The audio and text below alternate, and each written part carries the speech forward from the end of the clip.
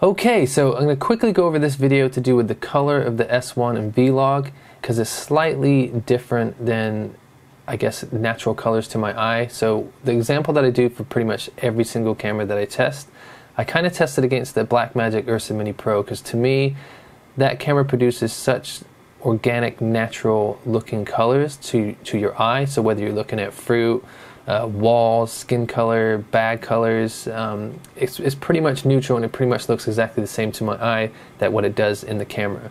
So the LUTs in the pack that are in there, there's a bonus pack. So all the other LUTs are just kind of like stylized LUTs, and the bonus pack is the more kind of neutral looking LUTs if you need them. So for example, on the left here, I shot this on the Blackmagic Ursa Mini Pro. I know, amazing imagery, I can't believe it.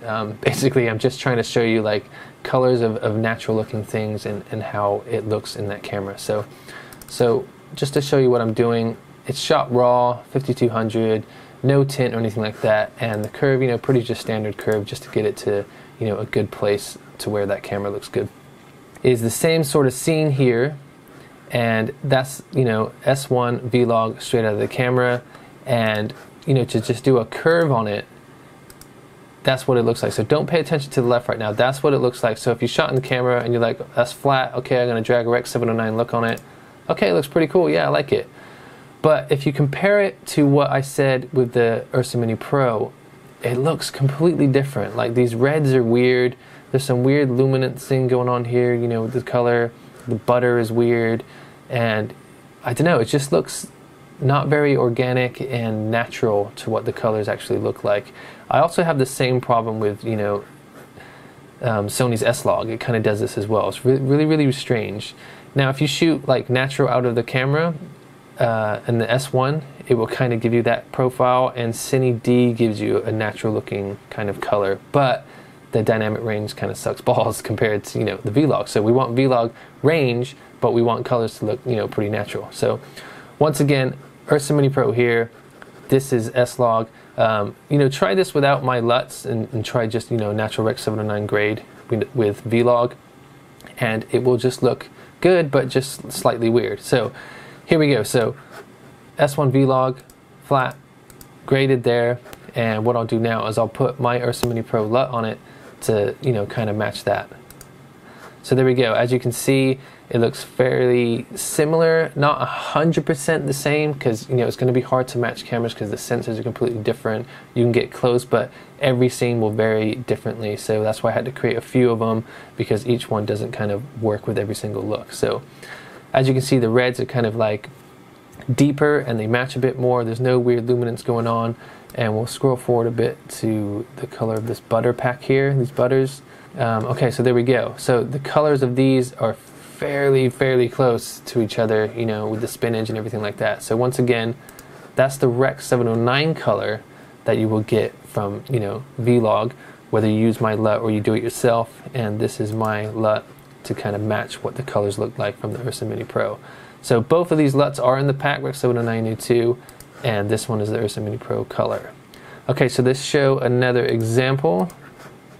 Same scene, just to show you again. Shot raw, 5200, zero tint, minor curve. Okay, so that's what it looks like out of the Ursa Mini Pro. This is, S1 Vlog. Quick Rec 709, look. So once again, if you don't look at this side and you just look at what I'm doing, it does look nice. It looks pretty cool. But color-wise, it's not accurate to me. So here we go. So now we'll throw on my Ursa Mini color, and as you can see, it's much closer, more pleasing to my eye. So here we go, Rec 709, and then my Ursa LUT. This one's slightly different, so this is Ursa Mini Pro color 2. Like I said, each scene varies because that sensor reacts differently than this sensor does. So even if you throw the same LUT on it, it will never look the same. Obviously, if you color grade every single footage by eye, you'll get better results, but these are LUTs to kind of get you closer quicker, and it's good to shoot them in camera as well. And once again, just a standard kind of grade.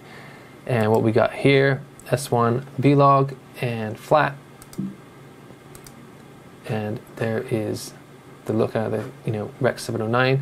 It's nice and clean. It is very clean. It's clean colors, clean image. It just looks slightly different to that. And because I see my living room day by day, in and out, I know that that is the color of that wall, that is the color of that banister. That's how it looks like. The Ursa Mini Pro captures that, you know, pretty correctly.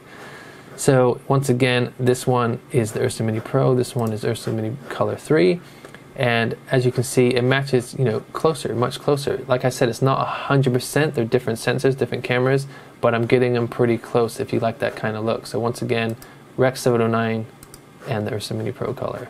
The S1 does have pretty damn good dynamic range, like I really do like it, so you'll never get that out of the in-color camera profile, so we want to, you know, use and abuse that V-Log because it does look good.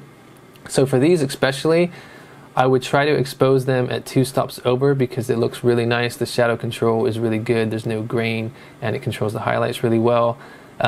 If you do have to go to like a stop over, you know, because your highlights are clipping faster, then that's fine, but anything under that, then you will start to create some noise in the camera, especially when you pull down the blacks. You want to pull down the blacks and have them super smooth. So, okay, so let's quickly go over that. So once again, over here on the left, Ursa Mini Pro, and here's the S1 V-Log, and Rec 709, like I said, once again, does look nice. Colors are clean, everything looks good, colors are popping, but compared to that, it just looks slightly different. So here is my Ursa Mini Pro here. So not 100% the same, but once again, very, very close. And this one is Ursa Mini Pro Color Mild because we want the same kind of, you know, crushed in the colors, but we want to hold those highlights and the details and the shadows and things like that. If you're shooting, you know, products for food companies or clothing, anything like that, they're very particular about colors and they don't want things to look weird. So, you know, to have your peppers and your vegetables and, you know, your yellows and your blues looking correctly, they'll be much more happier with that rather than you spending forever nightmare trying to tweak it how it's supposed to look. So it just helps you out be quicker. So like I said, that's Rec 709. The colors can be a little bit wacky, whether you're using my LUT or doing it yourself. And this one just controls it a bit to make it look a bit more natural. And yeah, I really like them. So I hope it helps you guys out. Thanks for supporting me, and I will check you guys next time.